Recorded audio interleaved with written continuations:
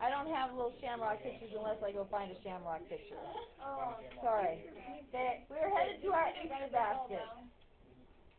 Okay, in your Easter basket, you have 6 Reese's eggs, 4 caramel eggs, 2 eggs with money in them. I have a quick question. You know, it's like the candied Reese's. Do you say Reese's or Reese's? Reese's. It's actually Reese's. Reese's. But I call it Reese's. Everybody says Reese's though. It says it in the No, everybody. No, it doesn't. How do you say? It says Reese's. Oh my God. I say Reese's. It's Reese's. No, ever since we saw that really old. Alright, so, this is where probability gets more interesting for you all. The ones I just did on the screen before, when I asked you the probability of win, no win, picking a sophomore, whatever, how many people or things were we picking? I said, what's the probability of picking a sophomore? We were picking 1. Most of the probabilities you've done up to this point, you've always just been picking 1 item. So, it gets a little more interesting when you start picking multiple items. Because you just can't say it's a number over a number anymore. I'm sorry. So in this case, I want the probability that I get 3 Reese's to make Jake happy. So It makes me happy to say Reese's. I'll alternate it, okay? So I have 3. I want to get 3 Reese's this time. So my question is, how many ways I need to do successes over total here.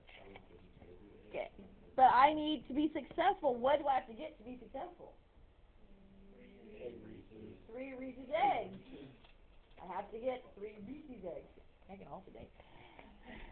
So the problem is, there's 6 in there. So I need to get 3 of the 6. I need to get a group of 3 out of the 6. Because I could get egg 1, egg 2, and egg 3. Or you get egg 2, egg 3, egg 4. Yeah, I could get 1, 5, and 6. There are different groups of those eggs I could pick. So I need to know how many groups of 3 eggs are in there. So if I'm picking groups, what am I using? Combination. So now we're using combinations. So you're going to go, okay, on the top is successful. So I have to get the Reese's eggs. How many are there? There are 6 total eggs in the basket. How many are we picking? We want to get 3. Okay. On the bottom, you have to do total. So on the bottom, you still also have to do a combination because you have to know how many groups of 3 eggs can I pull out of this basket, period. How many different groups of 3 eggs are there? So how many total eggs do we have to choose from? 12. There are 12, and we are picking how many? And we are picking 3. So then you'll have to do it as a combination. Okay.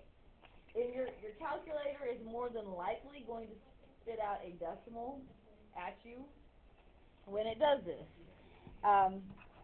If I don't care, you can give me answers as decimals or fractions. I'm not particular on this. If you give me decimals, you must give me 3 significant digits. What does that mean? Like in this case, this one starts out .090. Is that 3 significant digits? I need one more. This 0 up here is a placeholder, so you actually would have to have the 909. Okay. However, there are going to be times when you're going to need it in fraction form because it's easy to work with it in fraction form. So my question to you is, do you remember how to make your calculator take a decimal and turn it into a fraction for you? Yeah, but where's... Okay, Control-Enter takes a fraction and makes it a decimal. I want to go in reverse. You've got the decimal. Actually, let's just do this. If I did that one... Oops, that's not it.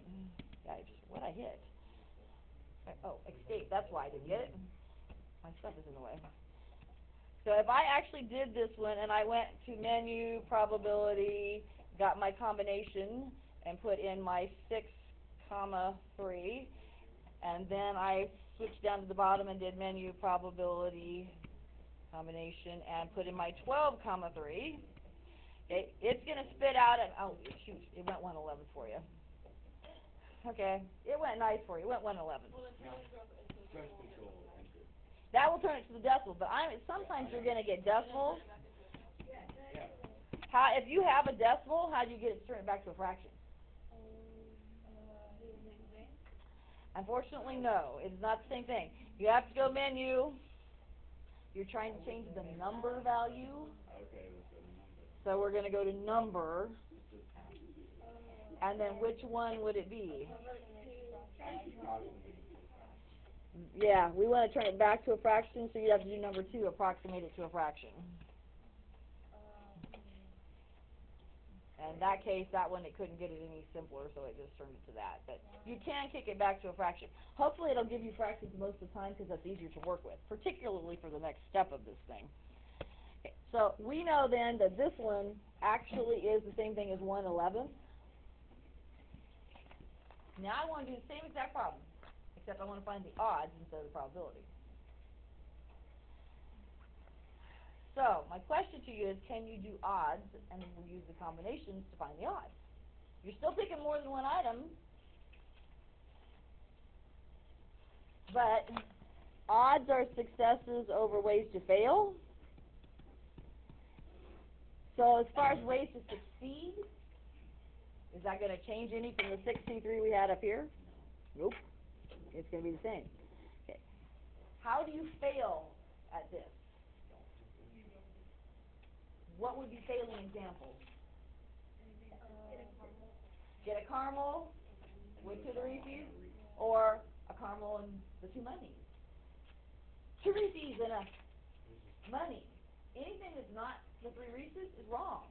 So, okay, think about it. How many different ways are there to come out wrong? Tons. Do you have to do the combinations for every one of those different things that you could lose at? It would be horrible. So, that's why the big cherry circle is here. If you're going to find odds, you cannot do odds with combinations. If you're picking multiple items, you cannot do odds directly. You always have to find the probability first, and then you calculate the odds once you've got the probability. We already know odds is 1 to 11. Or excuse me, probability is 1 to 11. So if probability is 1 to 11, that already means I know successes over total. Close, but not quite. Which one? 1 to 12 or 1 to 10? Yeah, because there's still only one way to succeed, but if there's 11 total, how many ways are there to fail? Oh, yeah, that's right.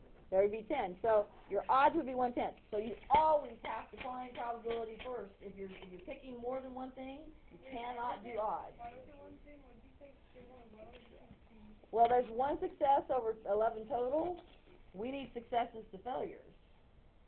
So there's still 1 way to succeed, so how many ways is there to fail?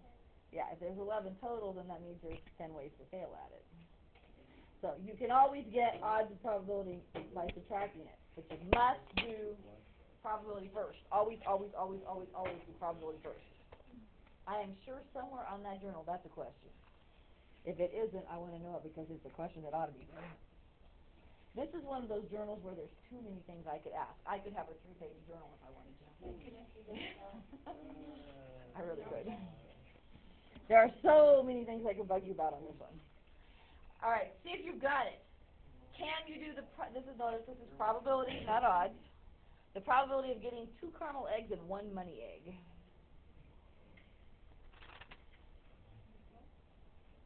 Are you okay?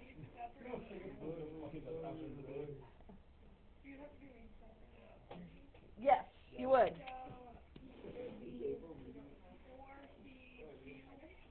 Okay, I got a 4C2.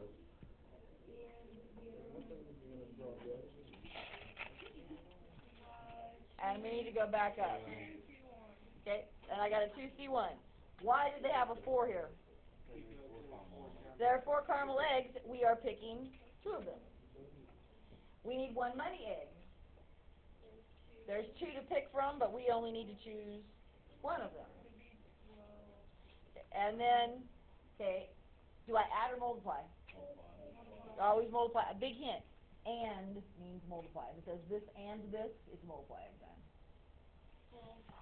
Next class, I will throw the word or at you, and that will change things. But and always means multiply. Okay, so then dividing by, the dividing will always be 1 combination, because you're just doing total. How many total eggs have you got?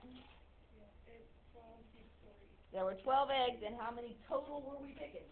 We picked 3 total eggs. So the bottom will always just be that single combination. And then you're going to crunch it with your calculator. And, whoops, I'm not even on the right page. You're hopefully going to find out. It comes out 3 over 55.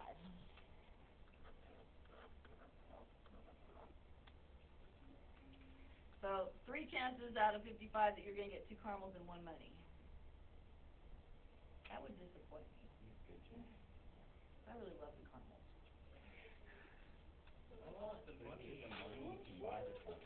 If I get some extra. And you notice it didn't say how much money was in there. If it's only 50 cents, that's not much. But it could be $100. I mean, I was a cheap mother. I only ever put quarters in my eggs. I never got money. No,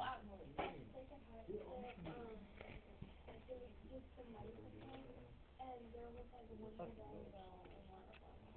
I don't think all the kids. Okay, question here. Do you think you get how to do it with combinations? Do I need to draw more combinations? On the odds? Okay, if I did odds on this one, on that same thing, of the 2 caramel and 1 money, I can't spell. Okay, you don't have to do any more work. All you already got probabilities 3 out of 55, so you get odds directly from that. Odds is success, ways to succeed over ways to fail. This is successes over total amount. So how many successes are there? There's still 3. But how many ways would there be to fail? Yeah, you just simply subtract them, and that's going to tell you how many ways to fail. That's all it's going to take. So once you know one, the other is pretty simple to come up with. But to give you an example, several years ago, I'll pause this whole video. Okay, if you want to do a full house, you have to have 3 of a kind and 2 of a kind. So that's like 3 queens and 2 tens. Or 3 sevens and 2 jacks. You have to have 3 of something and 2 of something. Doesn't matter what, but you have to have 3 and 2. Okay, this one is actually pretty complicated to do. Okay, so if I have to get 3 of a kind, that 3 of a kind can be 3 sevens, 3 jacks, 3 tens, 3 whatevers. So it is combinations, but it's considerably trickier because first I have to know, is it going to be sevens, tens, jacks? What is it I'm getting 3 of? How many different kinds of cards are that I could get? There are 13 different cards because there's 13 cards in the suit. There's 13 different kinds of cards. So first of all, I would have to go, oh, there are 13 kinds of cards I can pick. I need one of them because I need it to be sevens or jacks. So that picks the fact that, okay, say I now know I'm doing jacks. Now I have to get 3 jacks. So I need a second combination to get those 3 jacks. How many jacks are in the deck? 4, and you're picking 3. So I have to get 3 of a kind, and this is actually, and I have to get 2 of a kind. So that picks the 3 of a kind. Now I have to multiply, I have to get 2 of a kind. Okay, do I know what those 2 are going to be? Do I know whether they're tens, sevens, kings, aces? So I have to do this again. I have to go, okay, first I have to pick what kind of card is it. How many cards are there to pick? Kinds of cards. 10, 7, 2s, how many would be left there to pick from? Why 12? Why not 13? You've already used this one, so you can't use that same kind of card. So yeah, there would only be 12 kinds of cards left, and I would need to pick one of them. And then now, say I pick aces. How do I pick 2 aces? There are 4 aces in there, and I'm picking 2. So that's an unusual one where you have to pick the kind of card and then pick the actual cards you're going to play with. Okay, the good news is on the bottom, it's the total is always one combination. How many total cards did we have in the whole deck?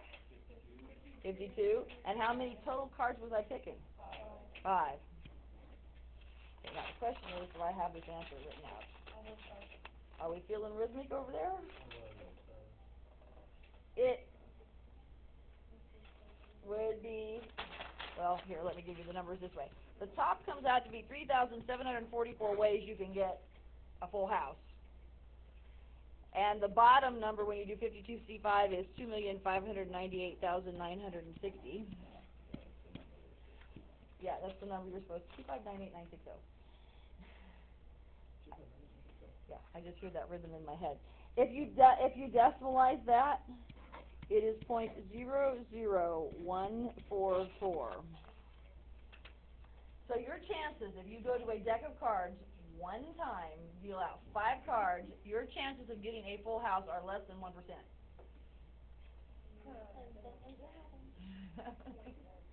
Yeah, that's 0.1%. So, on a one draw. You know, if you play multiple times, obviously you have better chances the more you play, because eventually luck may happen. It's certainly likely we don't see full houses happen when playing cards, but if on a one-time chance, if you're betting your life savings on a one-time chance, don't do it. That's a bad thing. And if you, if you all know what a royal flush is, the best possible hand you could have King, queen, jack, and try it's the top 5 cards of a suit. That's Okay, so how many ways would there be to get a royal flush? 4. 4. There'd be the top 5 cards in 4 different suits. So it would be, your chances of getting a royal flush are 4 out of 2,598,960. Yeah. Tiny chance. So if you ever get one, you better feel amazingly lucky.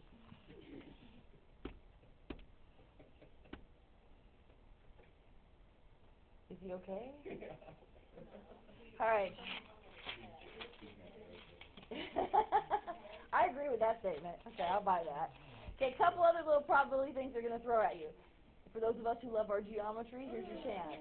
Not it. How hard is it?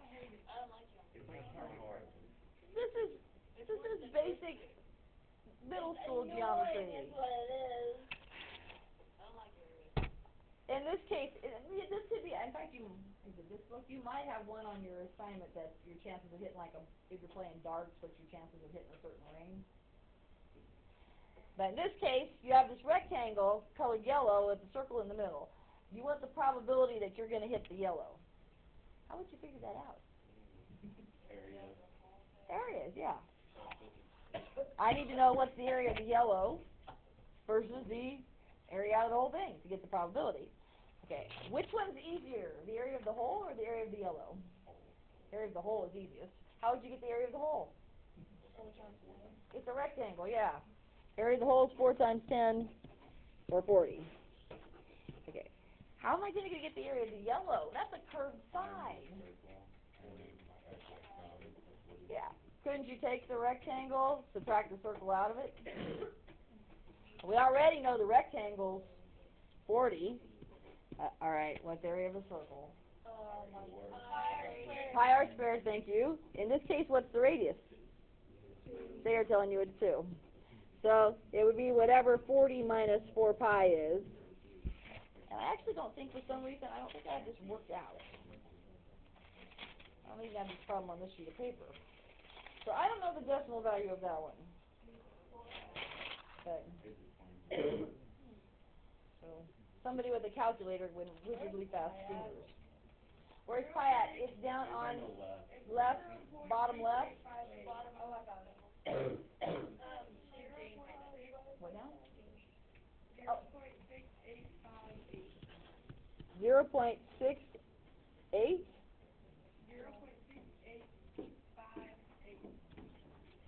Okay.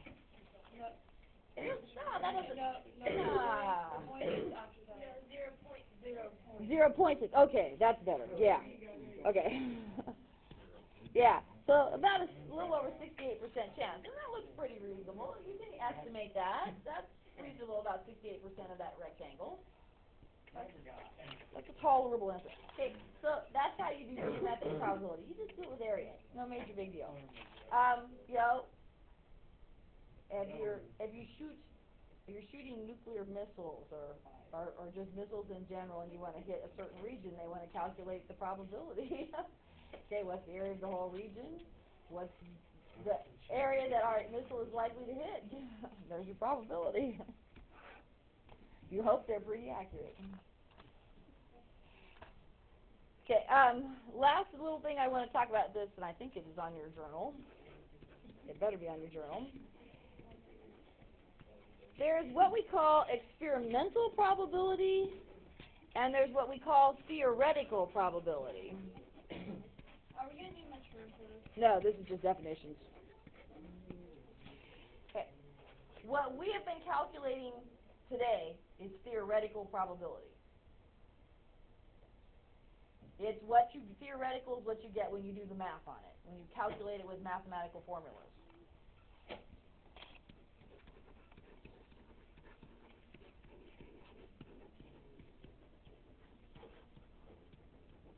Okay, but I could have also attempted to get the probability of a full house out of a deck of cards by doing it experimentally. I could have sat there with my deck of cards, dealt out 5, and went, did I get a full house? Yes or no, and tallied it. Then I can deal out another 5 cards. Okay. Yes or no, did I get it? Deal out another 5 cards, yes or no. Now, so experimental probability means to actually do the task over and over and over. And you have to do it enough times to take away the luck, but take away streaks, actual winning streaks. You have to do thousands, billions of times to have an accurate experimental probability. But you actually perform it. Today, we don't sit there and do experimental probabilities with our cards in our hands. How do we do? We do it at a computer or on a calculator. I haven't actually looked at it. You should have an app where you can play card games and it'll do the probabilities. It'll sit there and play the card games a zillion times and then tell you how many times you won and how many times you lost. So experimental probability means to actually try it. Will that guarantee you'll get the same answer if you do it experimentally as if you do it with formulas? Yeah, unless you run that experiment so many times you completely deleted all chances of lucky streaks, they won't necessarily do the same. Sometimes some situations are really complicated and there isn't a formula for us to do it with, and then we have to do it experimentally. But, okay, you can let a computer sit there and run an experiment 2 billion times, and it won't take it that long to do it, because it just keeps replaying the game over and over and over. So, experimental probability is when we actually perform an experiment many times to estimate the probability.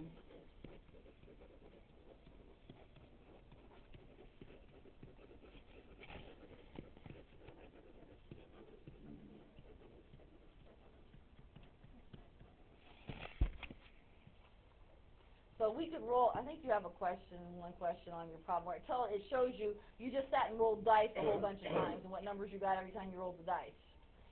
Does that which number is most likely to come up if you roll 2 dice? 1. Which is the most common winning number? 5. None of you play craps, obviously. Oh, 7. 7. Why would 7 be the most common winning number on dice? Because it's the lowest Amount you can get on roll. It's got the most combinations you can make it with. You can make it with 1 and 6, 2 and 5, 3 and 4. There are more ways to make 7 on with a set of dice than anything else. So 7 is the most likely winning number. No, 2 dice. 2. Yeah, no, you couldn't get 7 on 1. Right there. So you can experimentally sit and roll the dice and see what happens. And if we have time on review day, we are going to do some experimental probability for fun and see what happens. All right. Oh, holy moly.